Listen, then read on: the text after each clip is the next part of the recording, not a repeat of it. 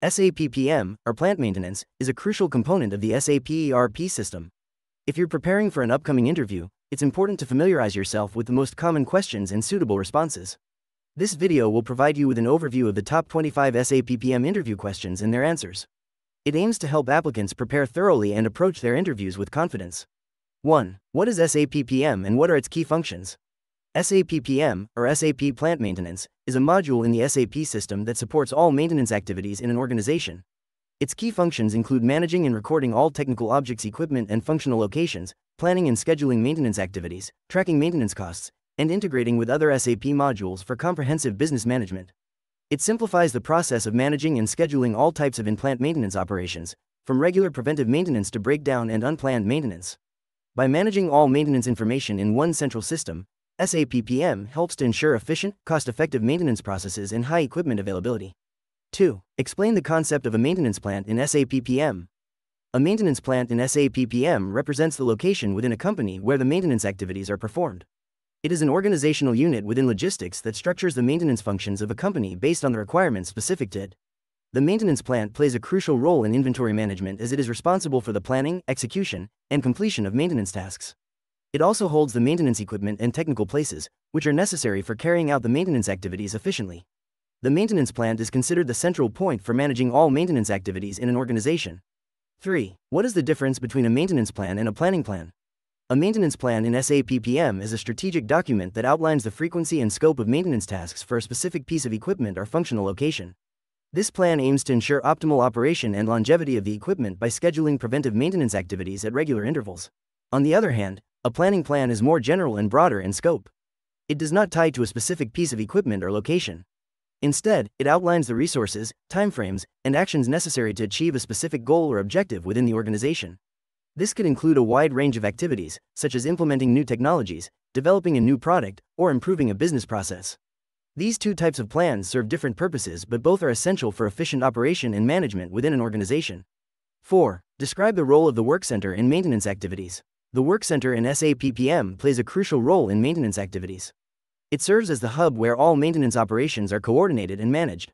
Within the work center, you can plan, schedule, and implement maintenance tasks. The work center provides a comprehensive overview of all maintenance activities, which helps streamline the process and ensures that all tasks are carried out efficiently and on time.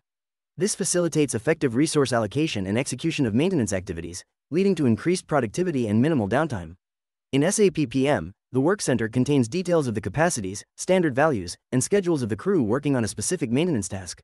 This data is utilized for planning and scheduling purposes. In essence, the work center is the core of SAP PM where all maintenance activities are integrated and managed. 5. What are the different types of task lists in the plan maintenance model? Task lists in SAP PM are essential templates that simplify the planning process of maintenance activities. They contain sequences of operations or tasks that are carried out repeatedly. There are several types of task lists in SAP PM. Equipment task list, specific to a particular piece of equipment. Functional location task list, specific to a particular functional location. General maintenance task list, not specific to any equipment or functional location. It can be used across various scenarios. Group counter task list. Multiple maintenance packages can be created and assigned to different group counters. Material task list, specific to a particular material in the plant. Inspection task list, used to perform inspection on the equipment or functional location. Assembly task list, specific to an assembly or a part in the plant. Each type of task list plays a crucial role in planning and executing maintenance activities in an organized manner. 6. How does SAP PM integrate with other SAP modules? SAP PM, Plant Maintenance, has seamless integration capabilities with other modules of SAP, facilitating smooth data sharing and process flow. For instance, it integrates with SAP MM, Material Management, for procurement and inventory management. It also links with SAP FICO, Financial Accounting and Controlling, for financial and cost accounting purposes. Integration with SAP HR, Human Resource, helps to manage workforce and labor costs. With SAP QM, Quality Management, it manages the quality of equipment and maintenance activities. SAP PM also collaborates with SAP SD, Sales and Distribution, and SAP PP, Production Planning, to ensure optimal plant performance and production planning. This connectivity enhances the efficiency of maintenance processes and provides a holistic view of plant operations. 7. What is the significance of master data in managing equipment within an organization? Master data plays a crucial role in managing equipment within an organization. It serves as the backbone of all operations, providing the necessary information for various processes. This data includes details about the equipment, such as its specifications, location, maintenance history, and associated spare parts. With accurate master data, an organization can effectively plan, schedule, and execute maintenance tasks. This helps in reducing equipment downtime, increasing efficiency, enhancing safety, and improving operational performance. By providing a centralized and consistent source of information, master data ensures that all stakeholders have access to the same data, leading to better decision-making and coordination of tasks. 8. Explain the concept of a functional location in SAP PM. A functional location in SAP PM represents the place within an organization where a maintenance task is performed. It serves as a structural unit in a technical system or a plant. In terms of hierarchy, a functional location exists within the higher-level functional locations that depict the technical and organizational view of a system. As an example, in an industrial setting, a functional location could be a particular machine or part of a production line.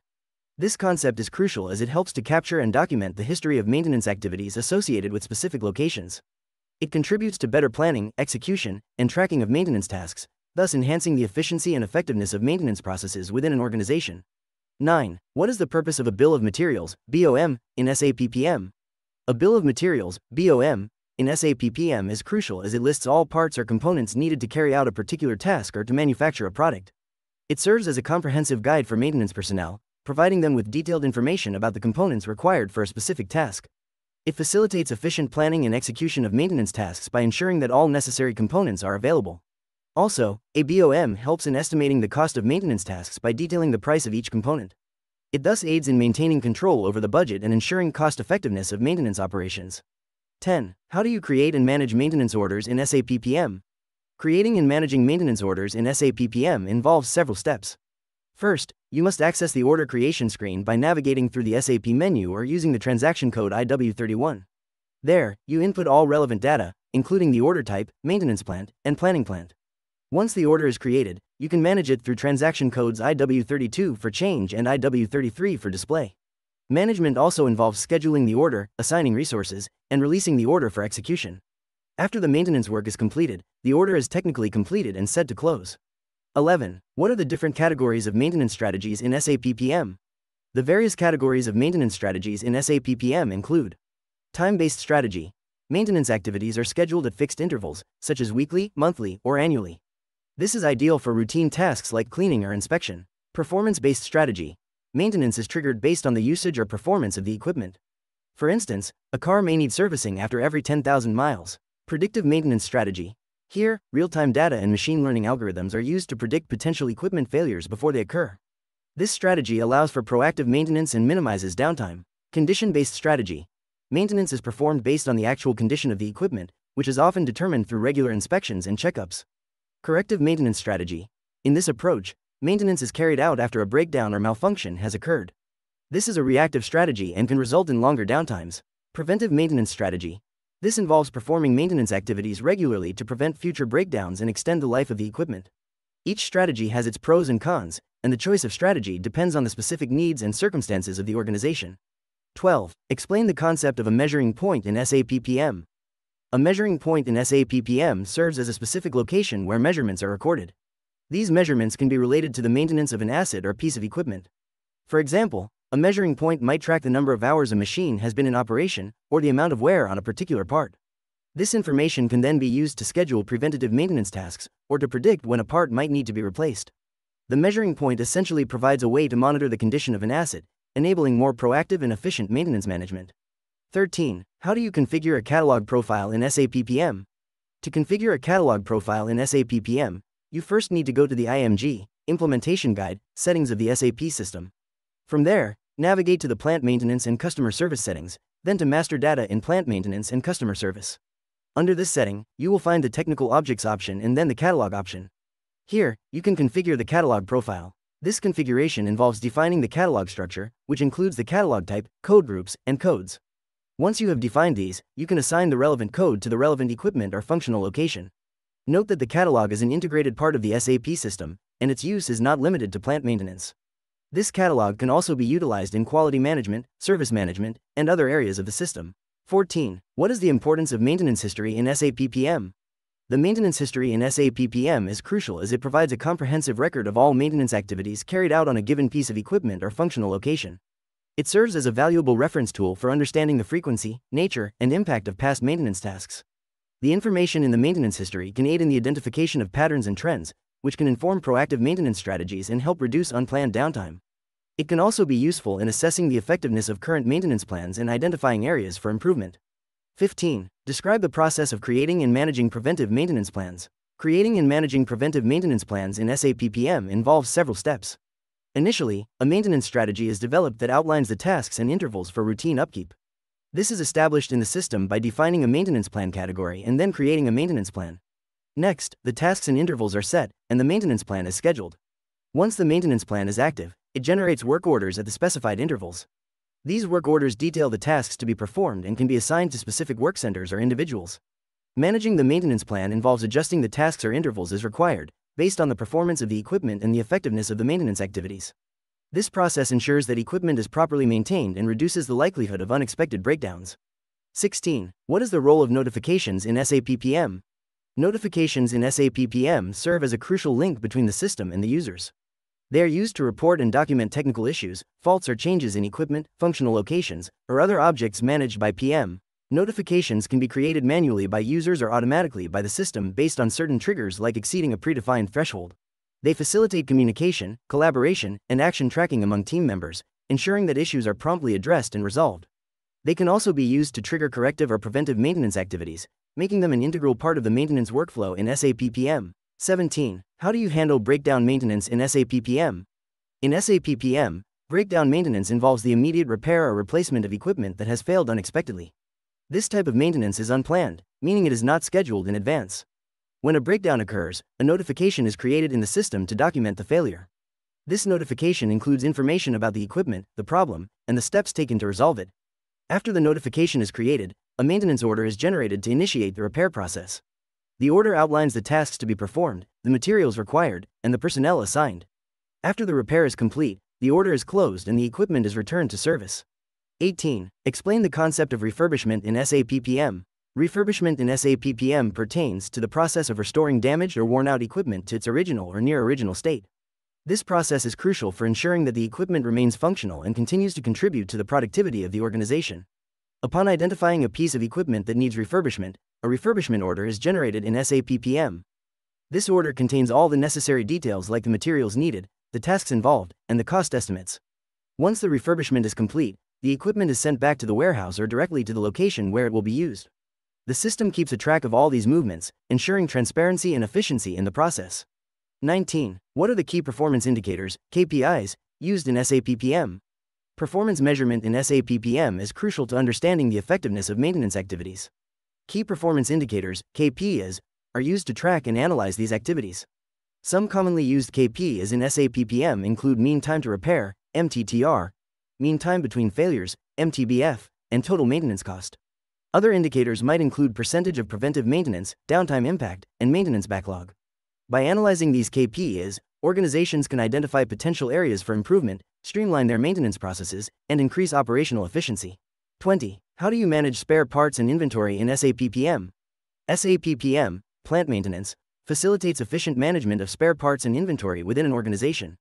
Managing spare parts involves keeping track of all spare parts in the inventory, their quantity, location, and status. It enables the organization to determine when a particular spare part is required for maintenance work. In SAP PM, you can use the Material Master to manage spare parts. The Material Master contains all the information about a specific spare part, such as its description, stock level, and storage location. This information is crucial for planning and processing maintenance tasks. Inventory management in SAP PM is about managing the stocks of materials used in the maintenance process. It includes functions like planning, controlling, and monitoring the material flow. 21. Describe the process of creating and managing inspection lots. Creating and managing inspection lots in SAP PM involves several steps. First, you need to create an inspection lot using the Create Inspection Lot transaction. This will request information like the inspection type, material, and plant. After this, you assign the required inspection characteristics to the inspection lot. This could include measurements, visual checks, etc.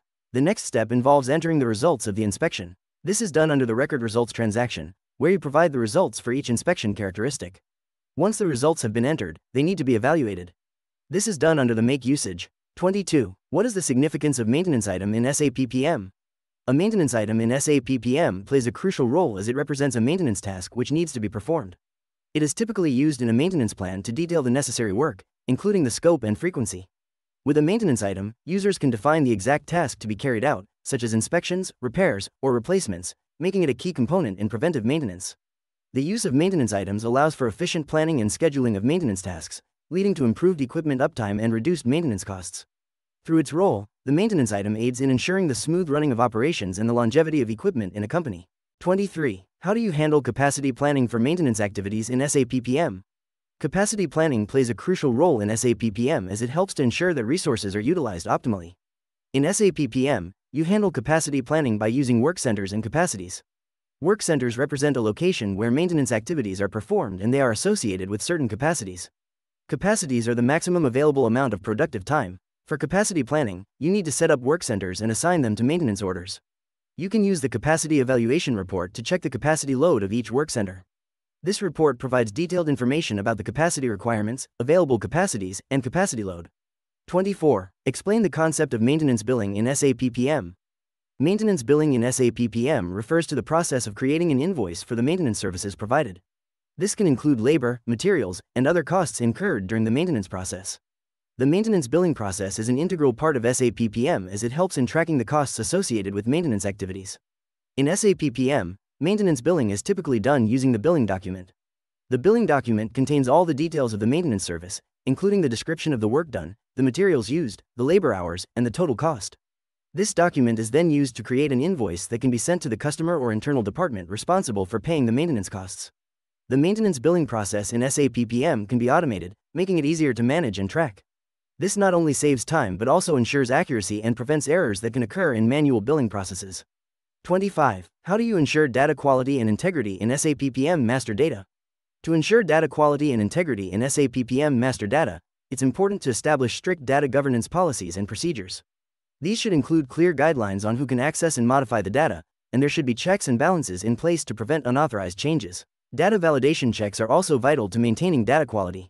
This involves using software tools to automatically check the data for errors or inconsistencies, such as duplicate entries or missing values. Data cleansing is another essential step. This involves identifying and correcting, or removing, corrupt or inaccurate records from the database. This can be done manually or using specialized software tools. We trust that you found our comprehensive guide on Top 25 SAP PM interview questions and answers to be insightful and beneficial. These questions are designed to equip you with the necessary knowledge required to face your SAP PM interviews with confidence. If you found this video helpful, please hit the like button and do not forget to subscribe for more such content. We are dedicated to aiding you in your career progression. Thank you for your time and good luck with your career in SAP PM.